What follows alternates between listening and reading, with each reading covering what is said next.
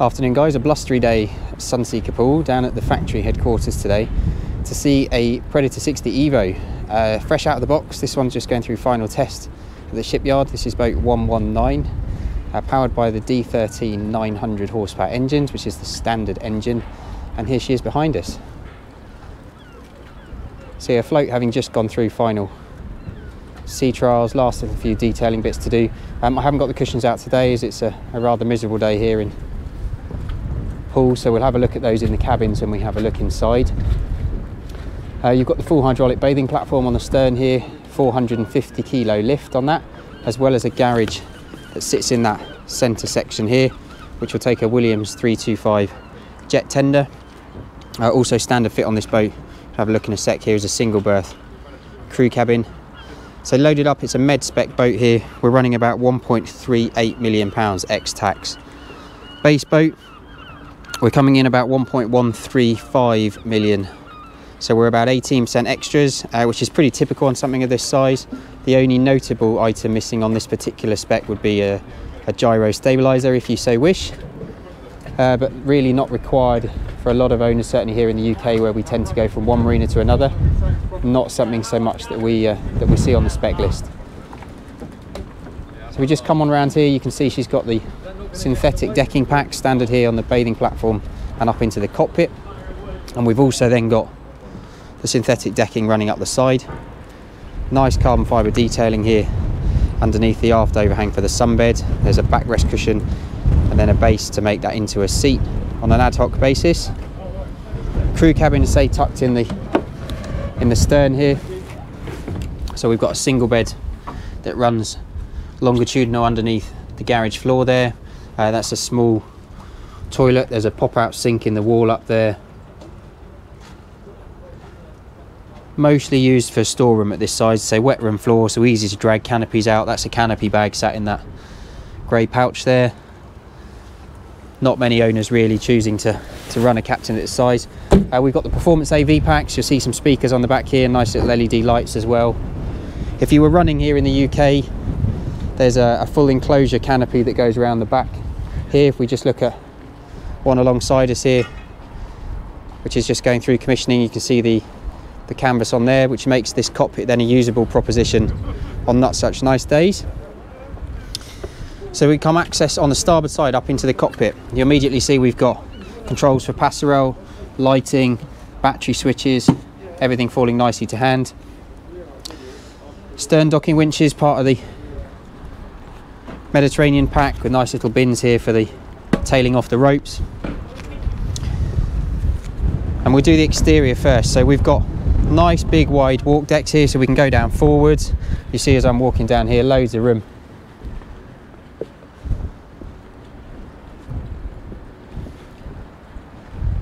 And then up on the bows we've got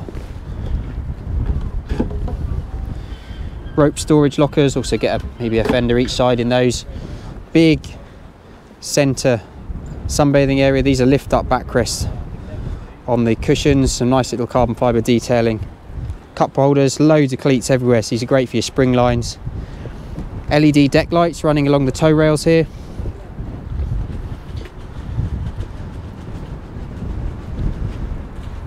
Foredeck washdown point here. So upgraded anchor winch, 32 kilo anchor up forward there, delta anchor, 90 meters of galvanized chain. It's all sitting in here. Storage for fenders up forward there, and you've got this handy little rail for tying off the fender lines. So really imposing looking boats, these Pred 60s, very pretty boat. And you've got the optional black painted mullions here, gives it a real aggressive shape. You can see the boat here alongside us has also got the black roof, but they've elected to go with the grey hull on this one with a black boot top stripe, rather than this particular boat we're on now, which has the white hull with a black stripe. Nice little detailing of the badges here.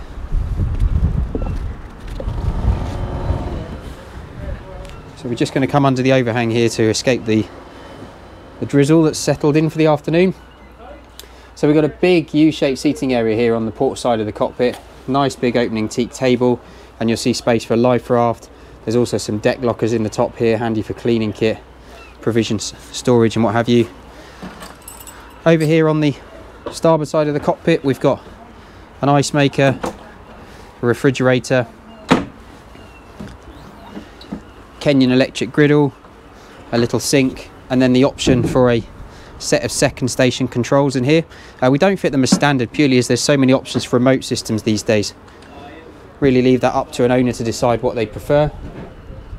You can see now some of the finishes that we've got, some nice little stainless steel strips here. If I put some lights on here, you see the LEDs coming to life here up in the ceiling. Really nice finish on this particular boat. So woodwork wise, we've got a Cadoran hardwood flooring upgrade here, which is the silver oak finish, and it contrasts really nicely with this satin finish on the Venge wood here. It's a dark wood, obviously several options including the silver oak throughout, and also the eucalyptus wood that's been introduced this year, but it works really nicely with the LED feature lighting underneath there. There's a 43-inch part of the AV package, 43-inch TV in the high-low there. There's an additional fridge, glasses storage, there's your DVD player up top there, which is also doing the surround sound. You'll see the Sonance speakers up in the ceiling there. It's got Apple TVs running throughout the boat. Great big hull windows here.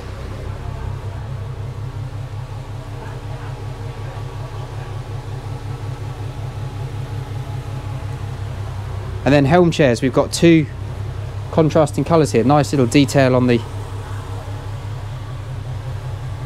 grey leather with a contrast fabric. And then Simrad premium pack. So this is two 16-inch Simrad multifunction displays. We've also got a 6 kilowatt open array radar. There's autopilot, which is the control down here. Volvo's 2.5-inch colour displays for those 900 horsepower engines.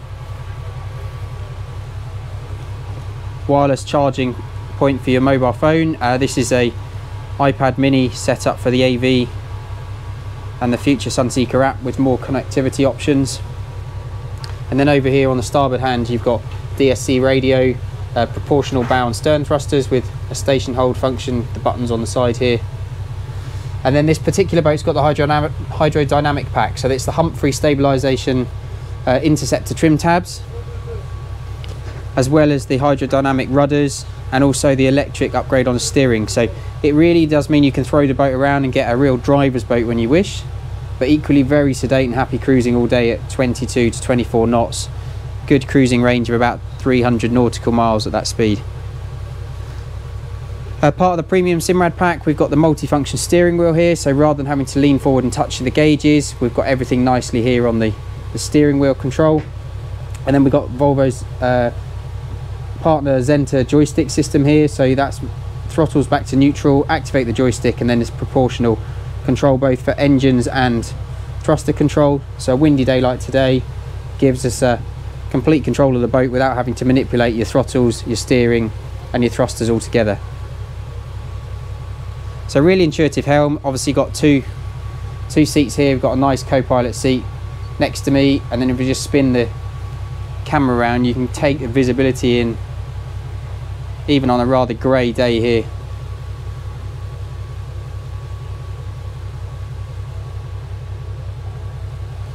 See, we've got an opening window here at the starboard helm to get your head out when you need to. And then up above us, I can't open it obviously the rain today, but giant glass and carbon fibre opening hardtop here. So check out my channel for other videos on Predator 60s we've had through before to see how that works. It really does transform this open space when required. Yet again not able to demonstrate today, but this is a drop down door mechanism, as we've had with lots of our other boats in the range now. Just allows you to open and close the cockpit and the deck saloon here into one area when you wish. So if we head on down, we'll see what the accommodation's all about. We're split 3 cabins, lower deck galley, obviously those in favour of galleys both up and down, pros and cons to each. The nice one really with a galley down being able to prepare a meal and then leave all the dirties down here whilst you enjoy it upstairs. So we've got upgrades on the unit colours here. So we've got the Bengay wood up top, and then we've got a contrast, almost a cappuccino colour sprayed finish here on the cabinetry. Good sized refrigerator, got a slimline dishwasher, Miele microwave oven there, and there's lots of storage. These are all cupboards for your Royal Doulton crockery. We've got plates, provision storage.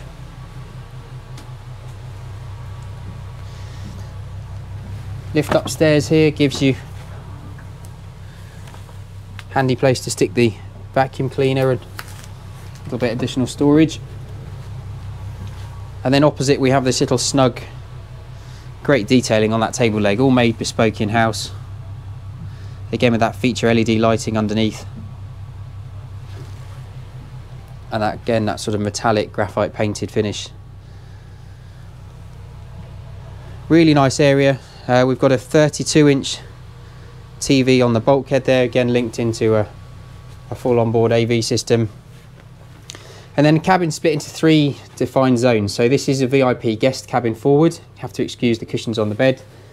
So lots of other videos on my channel show it set up. We've got a nice little detailed pipe there on the exterior. This is a fabric upgrade on the cushions. Sunbrella outside. There's a 24-inch TV up on the wall there. High level storage lockers. Lovely big glass windows here with opening port lights. Feature leather inlaid trays there either side of the bed. A sprung mattress upgrade, of course. You see the detailing up on the headboard there with the inlaid glass panel with lots of little stainless steel and LED lighting, again all dimmable with these new touchscreen Weimar controls. So Jack and Jill access into this forward head. So this is shared between the 2 guest cabins as well as your day heads. We've got upgrades to the porcelain finish on the worktops there, which is really nice. And again in the shower compartment itself, really nice stone over the standard Minerva finish. Big soaker shower up in the roof there.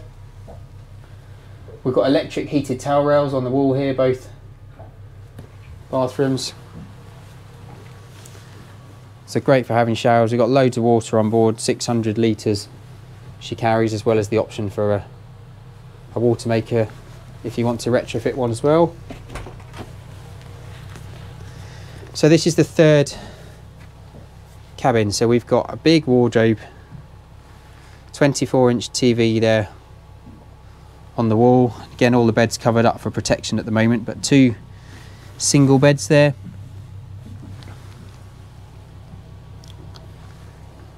Again with a nice big whole band window to let some light in.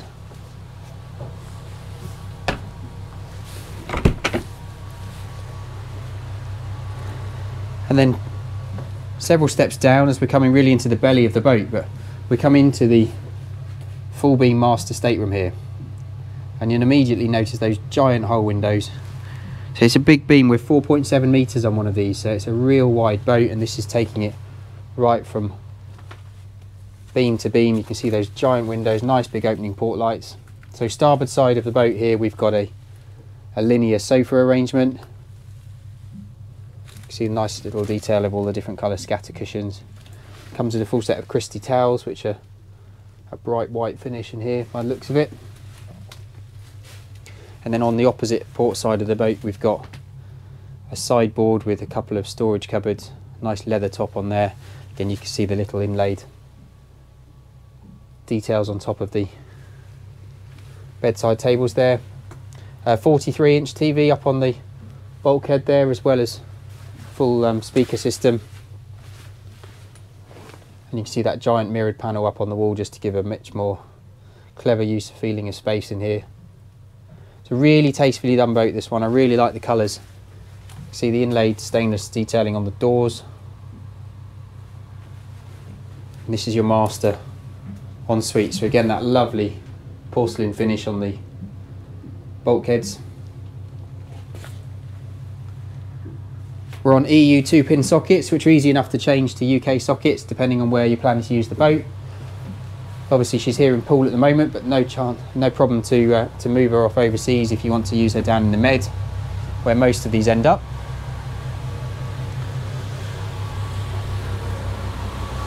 So just put some shoes back on and we're going to have a look in the engine bay.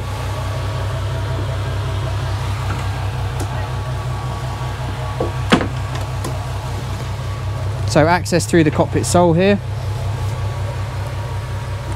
The door comes right up vertical, and then we've got a nice ladder access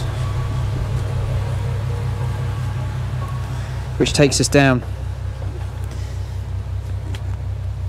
into the engine bay. So you see the outboard wing fuel tanks. We've got 2,200 litres split between the two tanks, one either side. See the hot water tank up above us. This is the garage, the forward end of the garage here. Lots of soundproofing everywhere, big fire suppression system.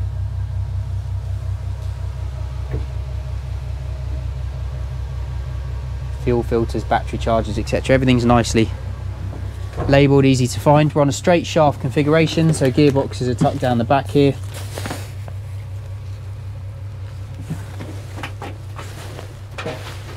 See one of the many breaker panels throughout the boat. Breakers for the thruster systems. There's a void up back there, a 13.5 kilowatt generator there stowed down the back, Cummins Onan. And then we've got additional space down the starboard side here.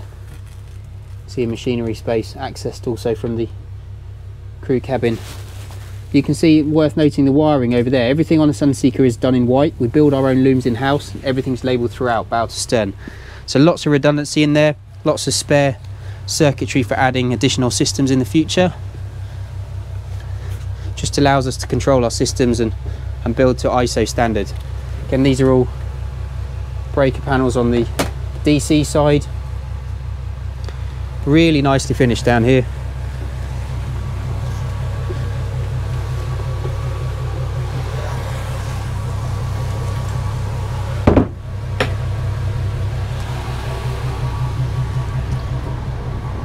So there you have it. Say all in all, a very complete package. If you did want to add a stabilizer system, it can be retrofitted to this boat. Goes straight in underneath the crew cabin bed in the stern end. We have retrofitted one into a boat this summer. I'll just come forward now so you can try and take the boat in up close on the dock here. So I say stock boat. She's available now, other than final PDI and any additional retrofit items you might want to put on. She's very much ready to go, set sail, ready for the 21 season. So if you'd like to know any further information, of course, as normal, my email is james@sunseekersouthampton.com, or my mobile's +44 7747 686 587. Please get in touch over the Christmas holidays or early part of next year. Welcome the opportunity to have you down here in Poole to see this boat in the flesh, or perhaps walk through the production lines and see how these come together from a barrel of resin to the finished product. I hope you've enjoyed the tour today. Sorry I can't set the boat up fully with all the cushions out, but hopefully you get a feel from some of my other videos just how that works on a Pred 60. Obviously the model down from this is the 55 Evo, just launching now January 21, which I've got a video tour about to release. And also the size up from this is a big jump up to the 74 Predator and Sport Yacht. So lots of options if you're into the Predator style, more of the sports boat, aggressive sort of driver's boat rather than the flybridge range. I hope you enjoyed the tour, and look forward to hearing from you.